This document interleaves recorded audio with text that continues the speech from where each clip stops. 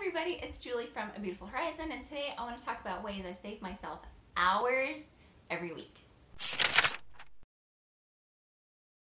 So glad that you came back, or if you're new, hi and welcome. My name is Julie, and I talk about homeschooling, homemaking, and intentional living. I would love for you to subscribe if those things are something that you are passionate about.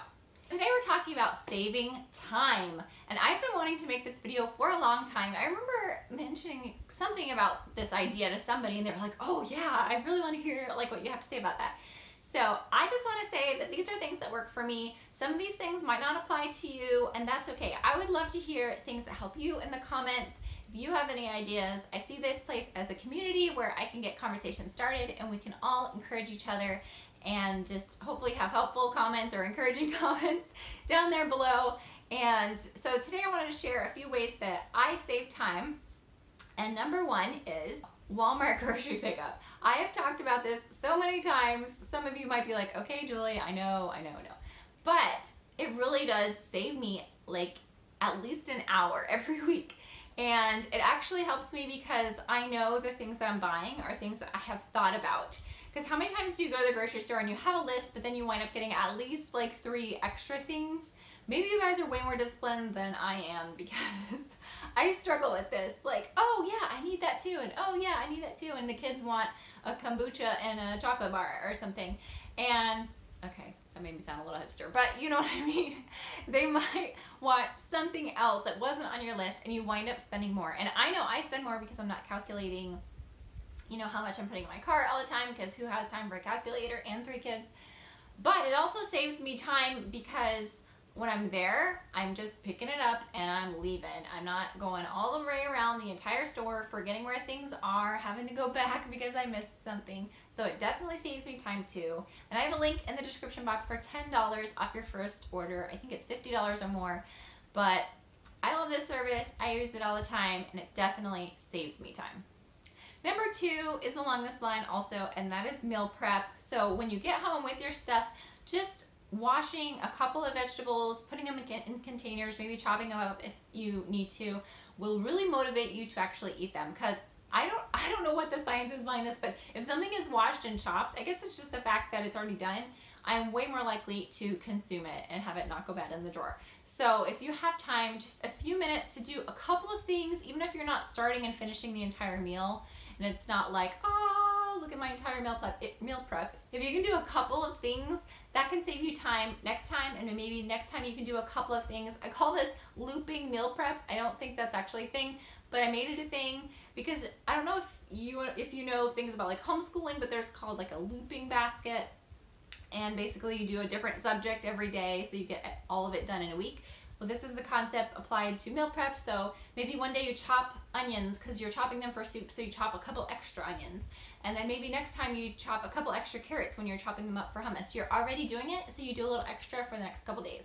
So it's not like one day where you're cooking for the entire month and then your kitchen's a wreck and then you're exhausted, which might be the way for some people. Like if that works for you, awesome. For me, it's easier to do just a little bit extra. If I'm making beans for dinner, I'll make a double or triple batch, and then I'll put some in mason jars, freeze them, and then next week I don't have to cook them. So that really helps me, and it does save me hours over the course of maybe a month. Don't hate me. But this is something that saves me hours, so I'm going to talk about it, and that is a robot vacuum cleaner. And you might think, okay, Julie, not everybody's going to have a robot vacuum cleaner. But they are getting more and more affordable, and I know that there's even one that's $100, and apparently it works okay. So I have a bot vac or something like that. I will link it in the description if you're interested. It's actually cheaper than the stick vacuums that are super popular right now, and it does it for you. So I was thinking about that. I was like, you know, it's cheaper than like the most famous vacuum on YouTube right now. But it does it for you. So it saves me hours every week because I have that thing running every day. I have a dog that sheds a ton, and I have 3 kids. And so we got a lot of dirt and hair, dog hair, and all that kind of stuff going on in my house. And I love emptying the basket every day or two and seeing all the stuff that it picked up, and I didn't have to do it. I didn't have to walk around with the vacuum and get all that stuff up myself. And so we're putting it in all the bedrooms all the time, and it is saving me hours every week. So I got that for Mother's Day, and if you have a birthday or Christmas or Mother's Day, or you can like combine it for like this year's my gift or something, or you can give it to your husband for his birthday, I totally suggest getting one. It's on a program, so every day at 5 o'clock it goes around and it vacuums, so we know, oh, it's almost 5 o'clock, we got to get everything off the floor. So it's a reminder to me to stick to that evening routine of cleaning up. I flip all the chairs over, I get everything off the floor as much as possible, and it goes around and it cleans for me. And man, that is one of my favorite household appliances ever. I mean, it's up there with like the dishwasher and the washing machine, and it saves me so much time. So I will leave that linked in the description box if you're interested in checking it out. Put it on your Amazon wish list. This one is probably not a shock to many people, but dry shampoo. I don't know if you guys can tell, but this hair is not so fresh, okay? But dry shampoo is something that I've really just started using in the last couple months, and now I wear my hair in a ponytail a bit less often because I can actually make it look like semi-okay decent. I mean, me and my hair have struggles, but dry shampoo has saved me time because after my workout, I can just rinse off and I'm not washing my hair every single day. And it gets me through those in-between days, so I don't have to like, you know, look like I'm walking around with wet hair, but I didn't have to wash it every single day, you know, after I get sweaty and stuff.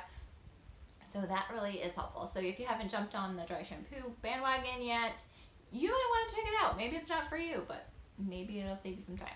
Okay, so the next one, I don't know if it really saves me time, but it puts something into my life that otherwise I have a hard time getting to, and that is listening to podcasts or audio books or things like that while I'm already doing the dishes or the laundry, etc. And I have a pair of wireless earbuds, or maybe you want to have, you know, the kind that plugs into your phone, maybe it just has an extra long cord or something. I don't know. I hope the earbuds like don't give me issues later in my life, but I love my Bluetooth earbuds, and I will link those in the description box or a similar pair if you're interested in those. But I love listening to podcasts or books. Like, I love books, and I've talked about the Hoopla app before. It works with my library, so I get 8 free books per month, and I can just listen to them while I'm doing other things. So I feel like I'm learning something, but I'm also doing something that has to be done that I don't particularly love. But when I'm listening to something, it's like not so bad. So I would suggest checking that out, or getting like a podcast app. I use, what is it called? I don't remember, but I will put the name of it right here. Like Castwire or something like that. I don't know. But I love listening to people who inspire me, who teach me things about business, all that sort of thing. If you're interested in like the podcast I like, I could make a little printable sheet or whatever and link it in the description box. Maybe I'll do that. And just has like some like personal development or like family or business and that sort of thing, and just list some of the ones that I like. And I'd love to hear what podcasts you like in the description, because I'm always looking for new and inspiring people to follow and learn from. So those are some of the ways that I love to save time every week. I'm sure there are things that I'm not thinking about, or maybe I don't know about, and I would love to hear from you ways that you save time. I was going to say bonus one.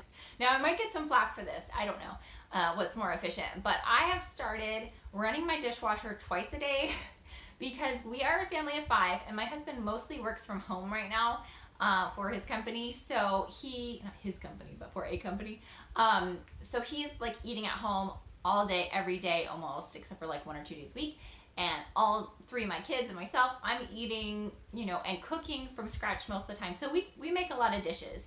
And so I have started running the dishwasher in the afternoon, like the early afternoon, and then again at night. And that way we're getting so much done. And a lot of people will say that running your dishwasher, I think, uses less water than washing them by hand. For a while, my dishwasher was broken and we didn't replace it for like a long time. And we just recently did, and so I am so happy to have one again. Really missed it because washing dishes is not my favorite. But running it in the afternoon, so I get all those cleaned and put away, and then running it again in the evening is really helping me keep up more. Because before, I felt like I was still hand washing a lot, even though I was running it every night. So I know that doesn't sound like a genius tip, but maybe you need to start running your dishwasher twice a day. Maybe that'll help you keep up with the dishes better, and, you know, save some more time if you're not hand washing as much. And because that always takes me way more time than just throwing things in the dishwasher. So that's my last tip. I'm pretty sure that's the last one. Thank thank you so much for watching. Again, please like this video if you haven't liked it yet, and subscribe if you haven't. I would love to see you back here for my next video, and I would love to hear from you in the comments, because I really do see this as a community. It's not just me here talking, or that would get super boring. So hearing from you just totally makes my day. Thank you for watching. I'll see you in my next video, and check out the link in the description box for all my favorite podcasts. I'll see you later. Bye!